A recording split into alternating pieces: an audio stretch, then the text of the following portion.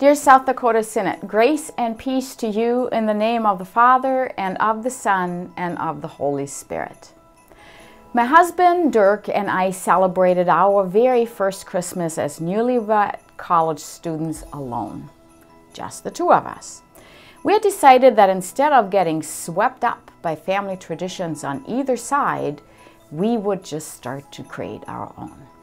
I'm not gonna lie, it was pretty bare bones, a tree, a string of lights, and some straw stars I had crafted. Later that evening, we met up with some friends for the candlelight service at our local Lutheran church. Neither one of the two of us was so sure about our decision to celebrate Christmas Eve away from our families, but by now it was too late to change plans, so we just carried on. Little did we know then that our very first Christmas together as newlyweds away from our families would be the first one for the rest of our married life. We haven't celebrated Christmas with our family in over 26 years. Much has changed in these years since our very first Christmas. Loved ones have died, children were born, we have moved a few times. Other ornaments have since been added to those first straw stars, but much has also stayed the same. The world is still in turmoil, and we're still marked by sin and brokenness. Tomorrow is uncertain and not guaranteed, and the only sure thing is that nothing will ever stay the same. During the Advent season, we hear how John the Baptist from his prison cell sends his disciples to Jesus to ask if he's really the one John had preached about. You know, the one that would come to baptize with unquenchable fire and that would set prisoners free. Because as far as John was concerned, he was still incarcerated and the Romans were still in charge. Not much had changed, at least so it seemed. As I journey through life, I often take on the role of John the Baptist. I too wonder. And I ask with the psalmist, "How long, O Lord?"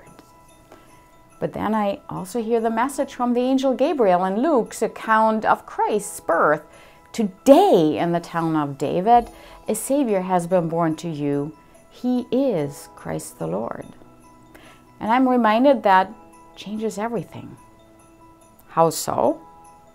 Well, because hope was born on Christmas.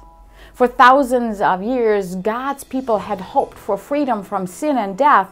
When Mary placed the baby in the manger, our hopes and our longings now have a destination.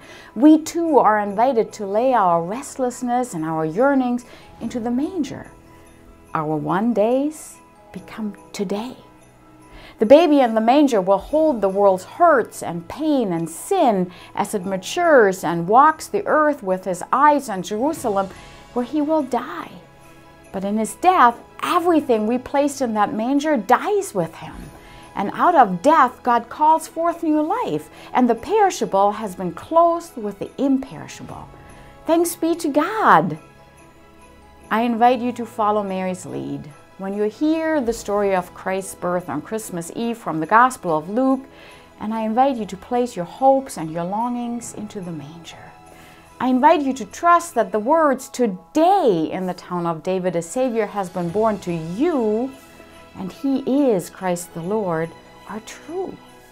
At first, it may not look like much. It may look like nothing has changed, when in fact everything has. Just wait and see.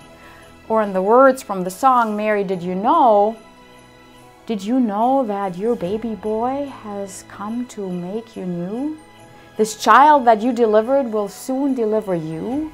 And when you kiss your little baby, you have kissed the face of God." Dear South Dakota Synod, the truth of Christ's birth be yours today. Amen.